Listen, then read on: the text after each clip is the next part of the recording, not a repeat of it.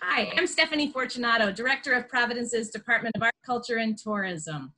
I'm pleased to be here today with the public artists of PVD Fest. You know, usually we kick off summer by being together in downtown Providence, celebrating all the creative capital has to offer. We've celebrated with 100,000 of our closest friends, visual arts, performing arts, food, all of the things that make Providence, Providence. Of course, unfortunately, we were not able to do that this year. We were thrilled to be able to still present the public art that we had commissioned for the festival and to bring a little bit of the spirit of PVD Fest to Providence this summer. I'm joined today in conversation with Allison Newsom and Deborah Spears-Moorhead, who've done an amazing piece at 444 Westminster on the Empire Plaza called The Three Sisters Rain Keep. Hi, Allison and Deborah. Hi there. Good morning. Hi. Good morning. I have Karen Giusti, who did the Dream Weave on the Civic Center garage. Hi, Karen. Hi, how you doing today? Great. And I have Jerry Ehrlich, who did Head in the Clouds, Feet on the Ground, the sculpture in front of City Hall this summer. Hi, Jerry. Hey. I'm also joined by Gina Rodriguez-Drix, the amazing Cultural Affairs Manager for the Department of Art, Culture, and Tourism, our public art administrator who has helped these artists install these works under really unprecedented situation. Hi, Gina. Hey, how's it going? Great. So let's get started. I want to hear a little bit about these works. Gina, do you want to ask some questions of the artists? Sure. Well, first of all, thank you all for commissioning and, thank you all for fabricating and installing such incredible pieces this year. I'll start with Allison and Deborah. I'm really excited about your collaboration. I know that this was a first-time collaboration for the two of you. Just would love to hear more about how you came to work together and what the process was like and how your work evolved over time towards the final installation. When I came up with the idea of creating a rain cape, which is a rain harvesting sculpture. So it's a utility sculpture that acts as a work of art that I want to be aesthetically exciting and form and content, but also is functional and can harvest water for landscape use. And came up with the idea of Be Violet. And we were just discussing that the whole name change to Three Sisters with Deb coming on board, who we created a collaboration starting with the fact that I wanted to do a demo garden for my rain keep to water, which was previously Bee Violet, which is how bees see ultraviolet light and patterns that we don't see on flowers to help them zoom in. And I created this big magenta piece and everything, thinking violet, violet. And then Deb came on board to design help me with the garden, which is Three Sisters. And Deb can talk about that. A Native American indigenous way of creating, interplanting squash, beans, and corn together. And she started telling me the origin story of her people. And it's very much about Three Sisters, the squash, beans, and corn. I'm like, oh my God, we got to make the rain chains about this. So Deb designed and the rain chains, which are gorgeous. And it's really, the Three Sisters became more and more important. That's why we're calling it Three Sisters. I'll let Deb talk about that. I met Allison in Providence at the library, Oneyville Library. Micah had invited me to a gathering of artists for brainstorming. So at the end of the meeting, Allison and I approached each other and she told me about what she does as a sculptor. And I told her what I do as a, artist. I'm a 2D, painter. I have some sculptures, in my background, and I am also a performer. So she told me, we should collaborate. She told me where she lives, which is, and where her studio is, which was a really significant place for my nation. I'm from the Wampanoag Nation. So where her gallery, where her studio is on top of Massasoit's spring site. And that's a very sacred place for our our nation, and because Massasoit was the supreme sachem back in 1620. So Allison called me one day and asked me if I wanted to collaborate with her on her sculpture, her rain-catching sculpture, and she said that she wanted to do it on the Three Sisters and that she should really be consulting with the Native American on this, on that question of it. So I thought that the best thing to do would be to teach her what we would do traditionally. So it was like, you know, it was just like bringing a friend to my play areas because, you know, as when I grew up, we used to go to Gilbert Stewart birthplace and gather the buckies that would go inside of the Three Sisters planting. So Allison and I decided to meet so that we could go fishing, and that just turned into a lot of adventures, and they were real fun adventures. I mean, it was just like being a kid and like, let's go out exploring, you know, but we have a goal. So we looked at a few fishing places, and with the COVID-19, a lot was closed. So then I brought it to, we did some freshwater fishing next to my house, and that was fun. It was a lot of fun. And then we kept fishing until the buckies were running. So in between going fishing, we would meet and go and see if the buckies were running. So then we actually made it for when the buckies was running, and we had a blast. I, as a Native American, I still can take the buckies from the stream, but Allison needed them, so we collected some that were dead, which we needed dead ones anyways, to put in the planting. So the origins of the story is, it's of the Three Sisters, is that the creation story from the East Coast, it comes, it originates from the Iroquois, but it was ours too, and we borrowed it because, you know, we lost a lot of our culture after King Philip's War, where the Iroquois held on to it, but we have the same kind of traditions and the same creation story. So our creation story is that there was a whole nother dimension in the sky world, and there were sky world people living there. And one of the chiefs, he saw a hole in the tree, and his wife, there's like a few versions of it, you know, some was, the versions are like a lot different than each other, but I'm just going to kind of make it straightforward.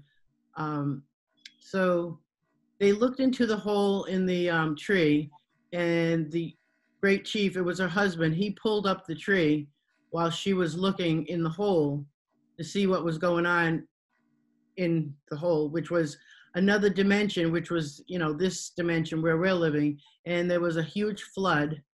And so while she was looking, she fell in. And it's, you know, some stories say he pushed her in because different reasons. Other stories say that she fell in because, you know, she lost her balance because she was pregnant. Well, she fell in and she fell down to the sky world. And then there was lots of meetings of all the animals to figure out what they were going to do with this woman that was falling from the sky. So there's lots of stories on their meetings, but what ends up happening is that the swans and geese go underneath her and hold her. And then there's a lot of meetings with the animals, four-leggeds and the crawly things and the swimmy things, and they're trying to figure out what they're going to do with this woman that falls. So a muskrat goes down to the bottom of the flood and finds the earth and brings the dirt up and spreads, and the turtle is nominated to be the person or the animal, the being, spirit, I don't know what that would, I guess he's a four-legged, or she's a four-legged. The muskrat puts the dirt on the top of the turtle and spreads it as far east as possible, far west, far north, far south, so the four directions. And that's a lot of what our culture is based on, the four directions, and how everyone from every direction is equal to each other. And that is what forms the earth. And so Sky Woman is gently put on the earth, and she falls into the earth. And then she has her babies. She has two sons. One's the good son, one's the evil son. And they, you know, have a lot of arguments on what to do with the earth. Like the good son's doing everything beautiful, like flowers and, you know, a beautiful day, where the bad son is bringing storms. And when the good son puts flowers out, the bad son puts prickers on it. And, you know, then the good son makes beautiful waterways, and then the bad son puts snakes and alligators in it. And so it goes on and on and on like that. And then the Sky Woman finally becomes very aggravated and tired of listening to the two of them fight. And she slowly just lays down and dies. So her body is the landscape of this area. We have like certain parts of her that we call the hip, the head, the arms, the legs, and out of her toes comes the potatoes and different squash, and you know, out of her body becomes all the food that the Native people need to sustain themselves. So, but so when we plant the three sisters, we plant them with, traditionally we plant them with the swimmy things, you know, the fish, and we make sure that that's underneath a mound that's equivalent to a 9-month pregnant woman. And the fish is used to fertilize. And then you plant the three sisters, and one's corn, one beans, and one is squash, and they all work to keep each other strong. One is to hold up the blonde one, sister. She's to hold up the string beans. And then the squash is the one that runs away. And then there's beans. One of them gives nutrition to the beans. I forgot which one it is. But there's a whole story about the three sisters where a native man came by, and he was playing his flute, and they were all allured by his flute. And so one ran away, and that was the one that was the squash that runs along the ground. And they couldn't find her. And then the other one, string beans, she ran away trying to find the Indian man and her sister, and they couldn't find her. And then the tall one with the blonde hair, she still stood there hoping that they'd come back, and she grew old and her hair got all dry. And, you know, then you open, and she had a green shawl on, and then the shawl falls off.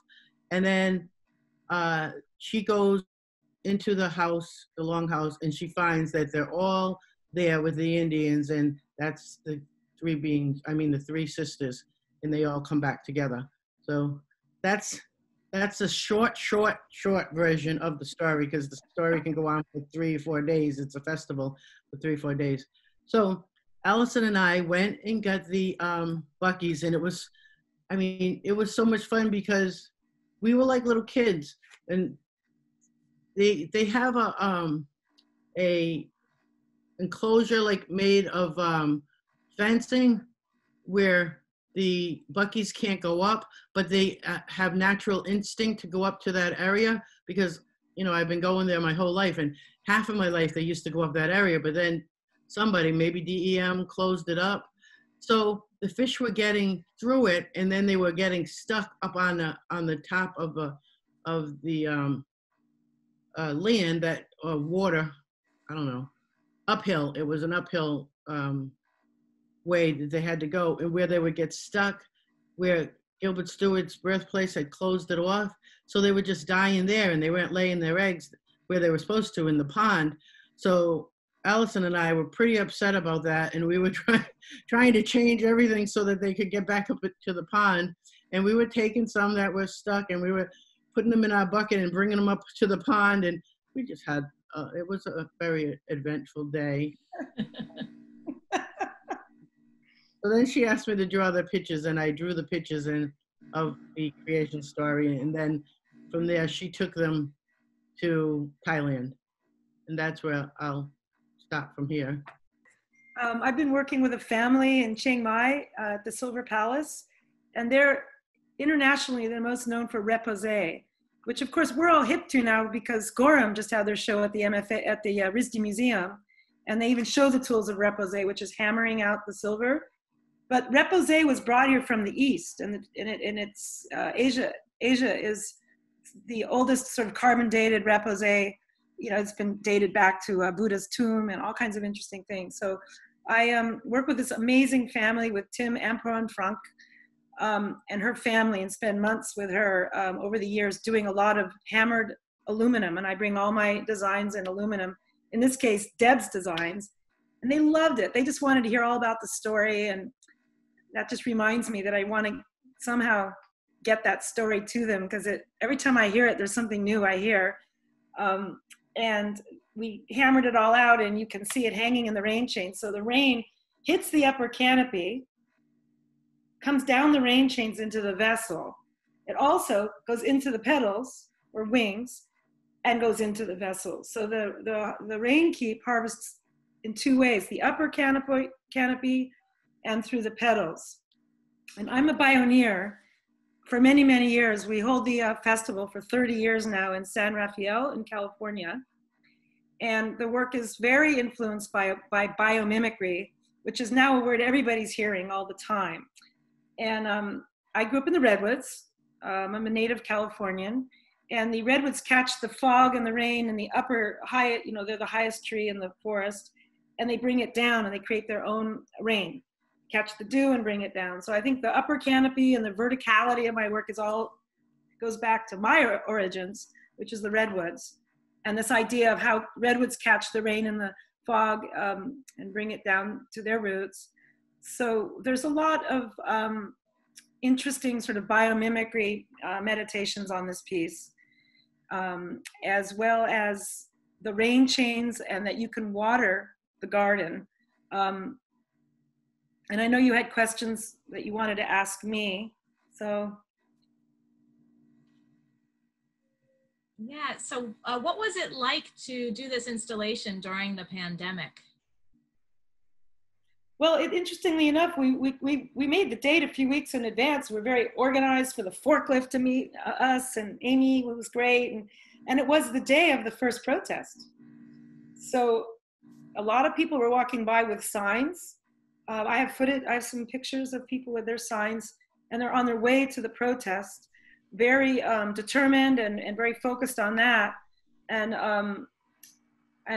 we were there installing the work and just thinking, wow, you know, this is a huge day. We're here, we're in Providence. This protest is happening.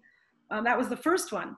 And then the second protest was a day that I went to water the rain keep. That was a really big one of 10,000 people. And I talked to a lot of people, and yeah, it just is interesting that the two main dates that I was there were the 2 days of the protest, and I have footage of that. But everybody was very, you know, people were on a mission. And there wasn't a lot of chit chat about what I was doing. I mean, the focus was you know, Black Lives Matter. But there would be a little bit of interest, and I figured, you know, they'll come, this is just not the time or place. I was just like, well, check back, this will be up through November, you know, get on with the good work you're doing. But I was there with Wes and my daughter, Arden Morris, and we just, you know, were really focused on getting the piece together, which is a lot of work. And focused in, I returned to Warren and just thought what an important day it was for Rhode Island and for the world at large, you know. I was very aware of that. Absolutely. What an extraordinary moment in time. These installations, you know, have come in unprecedented ways on so many levels, but that's really powerful that those were the 2 days that happened to be downtown doing these installations. So I wanted to comment that when I brought my drawings to meet Allison, we met at a you know, restaurant, and that was before COVID-19, and she had her friend with her, whose name is Sherwin Williams.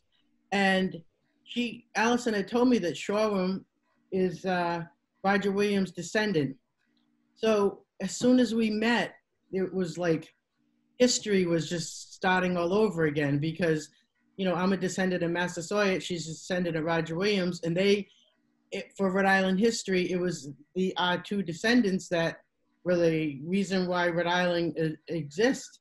So we found that to be pretty exciting, and we became fast friends, and we're still friends. But then they asked me to do the land acknowledgement statement to start off the PVD Fest. And so I thought it would only be, you know, natural and significant and appropriate to have her be part of the land acknowledgement statement. So, you know, she spoke about, you know, how Massasoit had protected her from the Massachusetts Bay Colony because Massasoit had protected her descendant, Roger Williams, from Massachusetts Bay Colony, who were persecuting Roger Williams because of, you know, freedom of religion, and plus he was defending the Wampanoags from all their land being taken from them. So we just become fast friends, and we've been doing things together since then. So I just wanted to put that in. Yeah, when they met, they both literally got goosebumps over their entire bodies. It was bizarre. Yep. Honestly, just hearing the story, same. Gina, do we want to check in about the Washington Street, the Civic Center garage? Let's hear from Karen a little bit. Well, I was so absolutely thrilled to get that site. I heard that I was a finalist in, I think it was December 6th. Now, I'm also a citizen of Italy. Io sono abruzzese. I live in Abruzzo as well. And by the time that I was working on my proposal ideas for what I was thinking about the space, I was already hearing some horror stories from northern Italy about something that was going terribly wrong. I was in with my family in Rhode Island, and where I live with them, and actually I was looking at the building when I knew that I was a finalist. I was absolutely ecstatic when Gina told me about it, because as I said in my proposal, it's one of my favorite kinds of spaces. I knew immediately when I looked at the structure of the building, even in photographs of previous sculptures and having seen the building before, that it actually made a perfect weaving structure for me. And it was the warp actually is the pillars, and the weft is, you know, all the ribbons that I intended to, you know, weave through the piece. Growing up in, you know, Rhode Island, it was most of my history. My family would go around and we would shop at remnant stores and factories. So the factories and the working textile industry was very much all throughout my childhood. And we would gather, you know, my family of artists, we would gather remnants and make things and work with different, you know, remnants we would find, or ribbons, whatever would be produced. And really there is such a history of the textile mills in Rhode Island that this piece, when it started out, I had wanted to go and visit each of the mills that are still existing, as well as the museums. And, you know, like the Peabody, many museums have samples of textiles, you know, that I could work with, and also contemporary, current samples of mills that are still in operation. But everything was rather shut down by the time I began to really develop the piece. And I knew that the idea of weaving is extremely symbolic in my life. And to me, the title also is a little bit different. When I started out, it was actually dream weaving for the third space, which to me means a place where all peoples can come together in peace and begin to work on utopian society. It is just a concept, but there is something about Rhode Island, there's something about Providence that I feel so strongly that there is such a possibility of this happening. You know, of course it won't happen without a glitch, it won't happen without a lot of work. But what attracted me so much to work in Providence was the team that was set up at the Cultural Affairs Office and the Visitors Association and all the other associations, because they were developing programming that I really hadn't seen anyplace else. So I really wanted to do something, but also, you know, in the future, be part of a team like that in Providence, because I think that is really the way to build a third space. And when I started weaving, designing these ribbons, you can see my tools in back of me.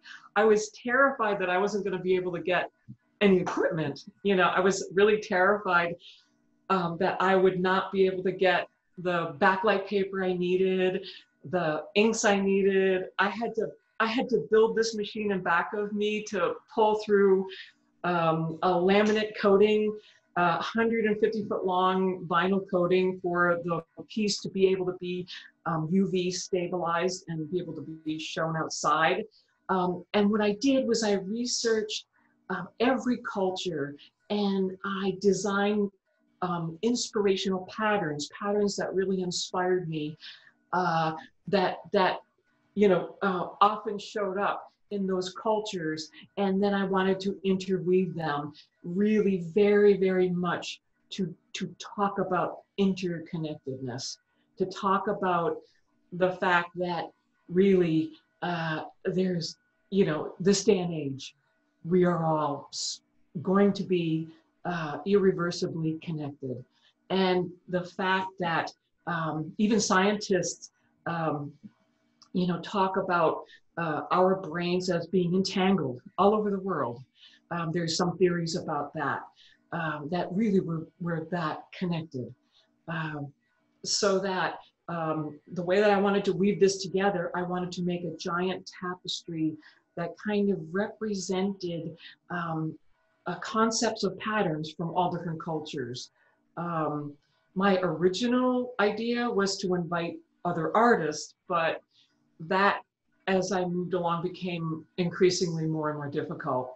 You know, to pull in other artists, even Providence artists. I had wanted to invite some artists that I was talking to in Providence to maybe design a panel, which is a panel, by what I mean by that is a 2-foot by 150-foot long print of a design that would be their concept. But the designs also, they go not only through different cultures, but through different times, through different time and space and concepts. And they are very entangled. For instance, there is a purple dragon print that is from, I believe, Ming Dynasty in China. And actually, there is another print that is Italian. It's from you know, actually Venice. It's Venetian, and it has a connection in there because the silks were actually inspirational to the Venetians, and they brought, you know, the silk and the method of working with the silk into their fabric making and design. And there's also techniques that go from African peoples to island peoples that are similar techniques. And I'm hoping at some point to maybe produce a symposium with some of these people who are still practicing these crafts of making their different weavings. But we can see what happens. I was thinking maybe September, October, but I'm not certain what will happen yet. Well, I suppose I should let somebody ask a question. I don't mean to go on like this, but you know. I have a question. How did she get up to that height? Did she have like a scaffolding, or did she have like a truck that? That was me. I was the only artist working on that job. That was so kind of you to ask. That really was. I really so much. I'm touched by your question because we were all struggling with this COVID situation, and it became very clear to me, you know, that I couldn't endanger other people. I couldn't endanger students. I think very early on, I reached out to Brown University, to RISD, and they were so up against it, they couldn't even answer back, you know. And at that point, really, I couldn't bring a student into that risk zone. There's just nothing I could do. So I know as a strong Italian woman, I don't have all that much strength, but I have endurance. I can really, if I just take my time, I can move a mountain if I really try, but it's going to take me a little while. So I had to start weaving very early on, probably the beginning of May. Gina was so great. She helped me get access to the site. And I literally was inside the building, passing the weft, like one big roll of the print, one hand to the next, and hugging the poles that were the warp, you know. So I was basically hugging the building the whole time I was there. The Spider Woman weaving your web. Well, so many cultures do have, you know, imagery of spiders or legends. I think the African legend of Kent cloth is two brothers in the jungle, and they come across a spider. That's one of them. I know there is Indian legends of the Spider Woman. That's one of my favorites. I'd love to have an education about that. I would love to hear, you know, if you could tell me the story, that I would love that. And I know the Italians and Greeks have Minerva, who's the goddess who had a duel with another goddess, I forget which one. Well, she lost, and she ended up having to be a spider for the rest of her existence, weaving the world into existence every day and then taking it apart every night. And yeah, I mean, that's what I felt like. But it was it was a very contemplative and amazing way to spend the COVID season. And on top of it, a friend of mine passed away, which is Christo. And him and his wife were beautiful people. They were beautiful people. I only knew them briefly because, you know, because we all work temporarily. Like your works are all temporary and ephemeral. And so sometimes they get grouped together, and for some reason we ended up in showing some group thing, and they were so lovely and so nice because they were so great. And I was just a little sculptor, you know. And but as I was weaving that piece, you know, I'm trying to do the entire building, I was thinking of them and holding counsel and just missing them. But you know, it's going to be what it is. So sorry for your loss, Karen. Yeah, there was the whole world has lost a great spirit, you know, two great spirits. But this is life, right?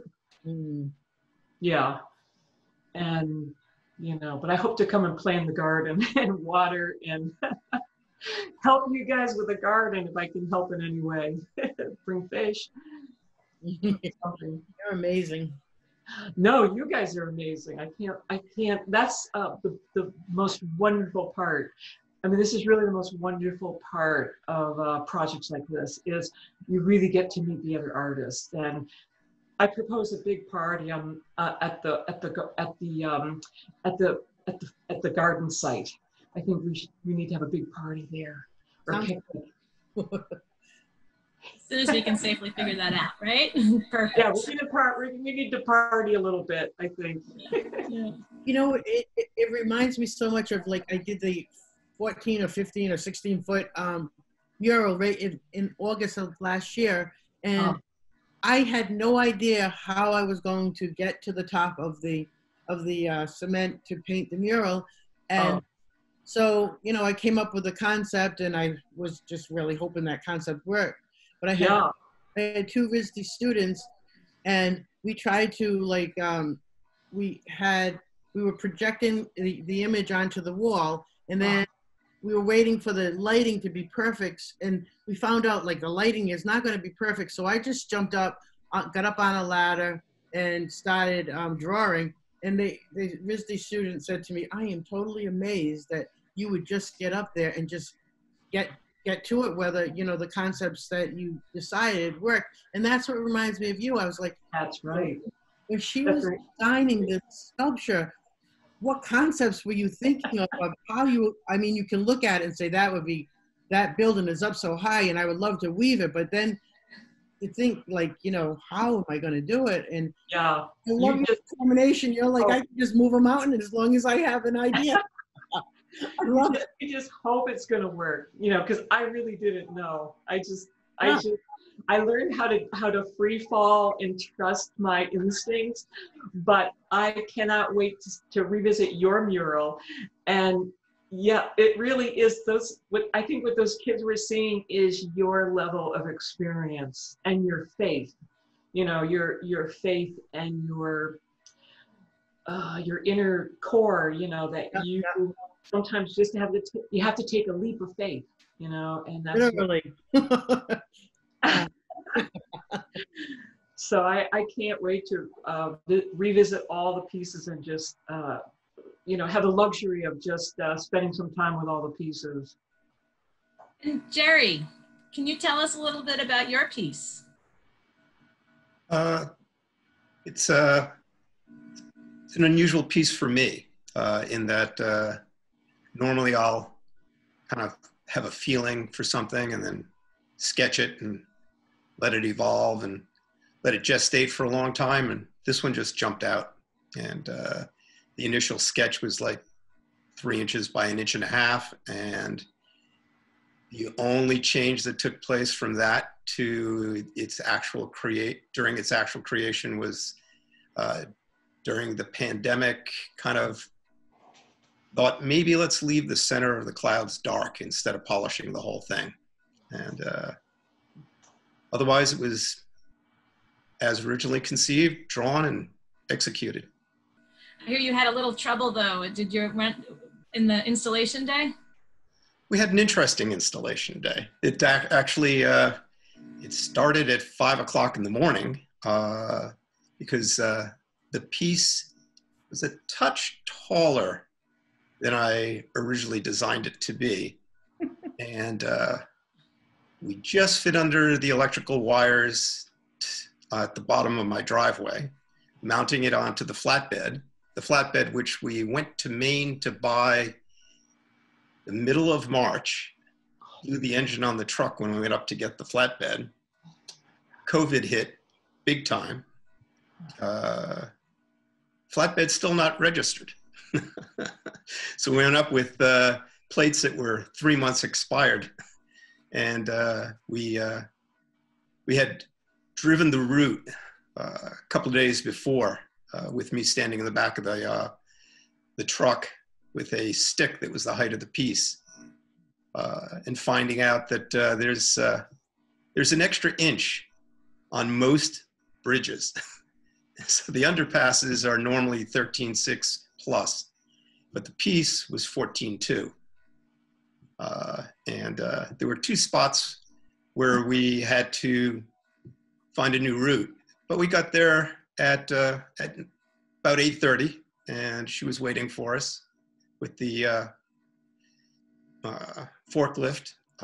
But the extensions on the forklift weren't big enough to pick up the piece, so we had to wait for a while. And the officer in City Hall came out and said, here there's going to be a big rally, and if things get out of hand, you may have to leave. So we said, whatever. And so we waited for about an hour and a half to get the forks, and we got them, got the piece up, off, dropped, and she ran out of gas. We had to wait another hour and a half. So now we're 11:30, and the rally is going to take place at 12. And the gas showed up, we cranked it up, and we were out of there at 5 minutes of 12 as everybody was streaming into the Burnside Park. And it was an interesting installation. Wow.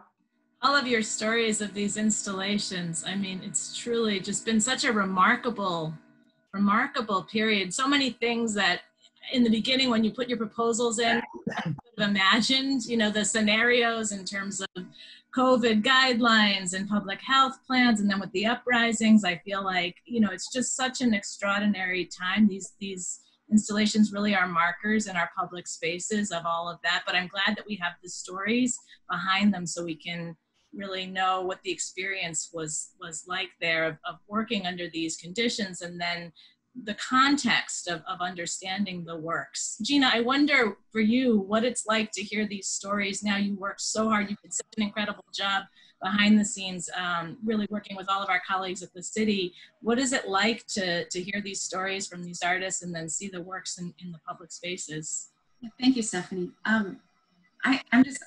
I feel so honored to have had the chance to work with all of you, and it's been such an exciting journey. And just listening to you all speak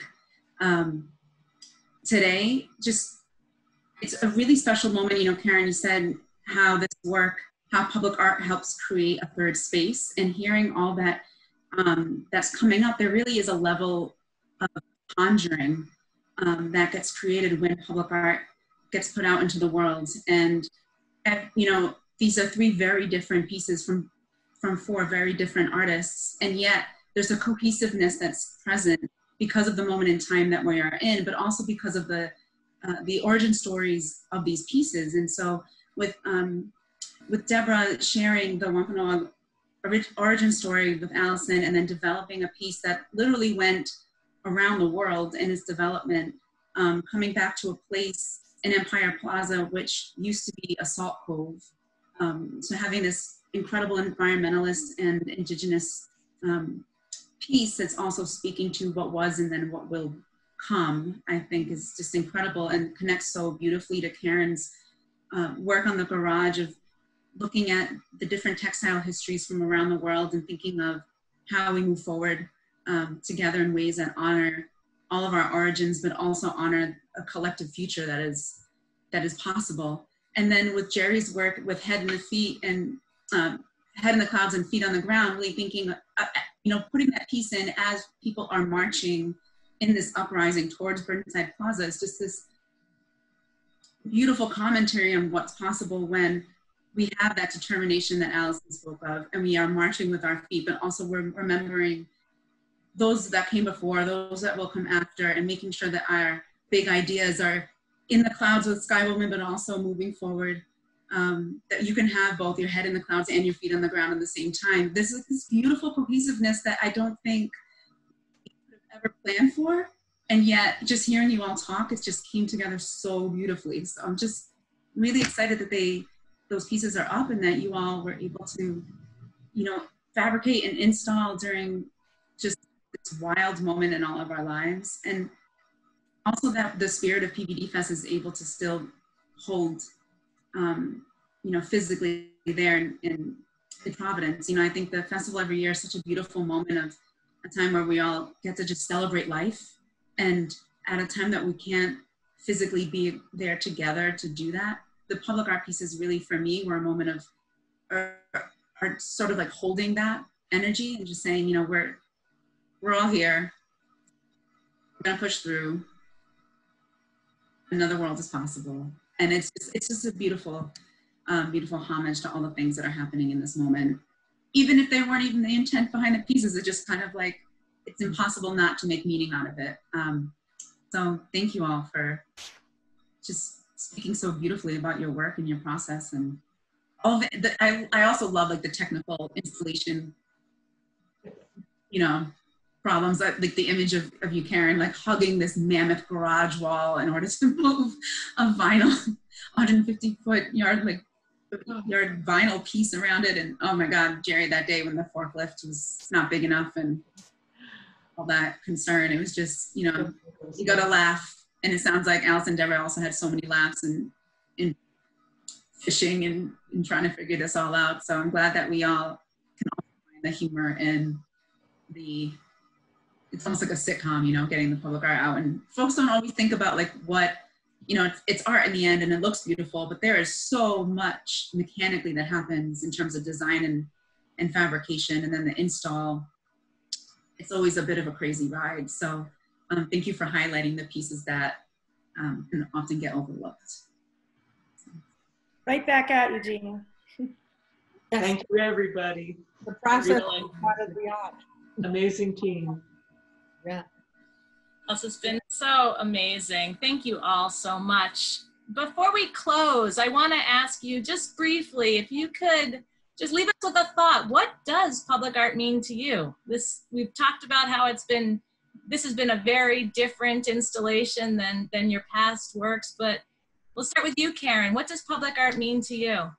Well, it is absolutely in this instance, it was so vital to bring light and color and spirituality and something uplifting through this incredibly strange and dark time in the beginning. And so it just means the way that, you know, we can send out those signals, and you know, people really do feel it. You know, I had a lot of people walking by and encouraging me. I mean, that was amazing. So I think that's what public art does. It brings sometimes light into very dark situations. Allison? Well, especially in these times with monuments being taken down, it's been a time to reflect on the responsibility of an artist, and when we design something, especially if it's permanent, what our message is, and if we're going to get called out in a couple hundred years. And for me, to stick with an environmental base and something that is site-specific and interactive. Normally people would be invited to water the garden, but right now we can't have people touching and all of that. But usually we have a lot of watering cans around for everybody to participate. So the idea of interactive, something that is exciting visually, aesthetically, formally, but has also important content. What about you, Jerry? What does public art mean to you? Well, normally in a gallery situation or a museum situation, you have people who come with an intent and often preconceived notions of what they want to see and what they were thinking about and their own critical and philosophical background. But in public art, you get to find people who don't know they're going to find a piece of public art and surprise them, and hopefully give them a different view of reality than they normally carry with them every day. And hopefully they take that away with them and they see the world in a slightly different way that broadens, or at least you're sharing the way you see the world and sharing that with them, and hopefully that helps them to look at things differently and lead their lives a little differently and make the world a better place. Deborah, what about you? Well, I've been known as a conceptual artist. So, you know, when I make my art, I'm usually trying to communicate an idea.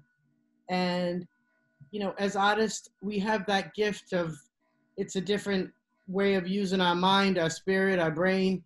So we can evoke, you know, different feelings from the general public on, you know, the concept of what we're trying to communicate.